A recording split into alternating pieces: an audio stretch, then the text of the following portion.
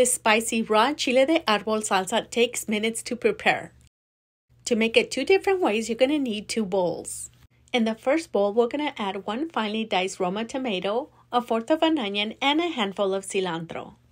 Rinse 1 cup of chiles de arbol and blend it with 6 garlic cloves, Mexican oregano, salt, a little bit of vinegar, and 1 cup of water. And blend for a good 3 minutes or until it has a nice smooth consistency. Pour half of the salsa into the first bowl and the remainder of the salsa to the second bowl.